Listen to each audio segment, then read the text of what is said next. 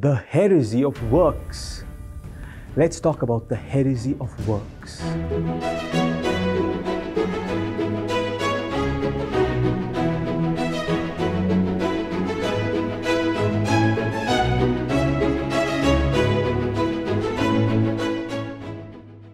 Salve Maria. Today's liturgy is very, very interesting. Many people like to work for the church. Many people like to work for God. They do a lot of apostolate. They build up TV stations. They write articles. And the churches continue empty. Or they attract people. But the people they attract don't change their lives, don't follow God. Today's gospel explains why. Our Lord says, a good tree does not bear rotten fruit, nor does a rotten tree bear good fruit. When an apostle does a lot of work, but he himself is not holy, his apostolate doesn't bear fruit. When an apostle is holy, he could do very little, but God blesses his work. The most important thing an apostle needs to do is not apostolate. It is to sanctify himself. In the measure that he is closer to God, he will draw others to God too. That's what our Lord says. Why do you call me Lord, Lord, but not do what I command? And then he makes a comparison. He says, those who do that is like a man building a house who dug deeply and laid the foundation, not on rock, but on sand.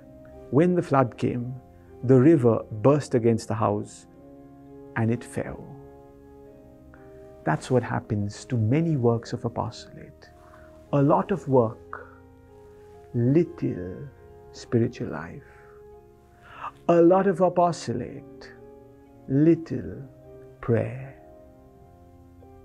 A lot of works, nothing of God. Work for God, without God. Apostolate that isn't blessed. If I am to do apostolate, the first person whom God wants me to do apostolate with is myself. An apostle who doesn't live firmly, stably in the state of grace. An apostle who doesn't follow the commandments, St. Paul will say, is like a gong who sounds but doesn't have charity, love of God, the grace of God. The secret of apostolate is to build upon rock, to be a true disciple of God. Then God will bless my apostolate.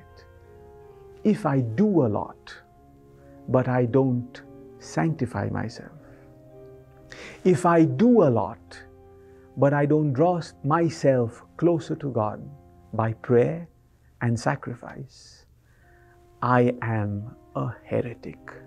I am an adept of the heresy of works.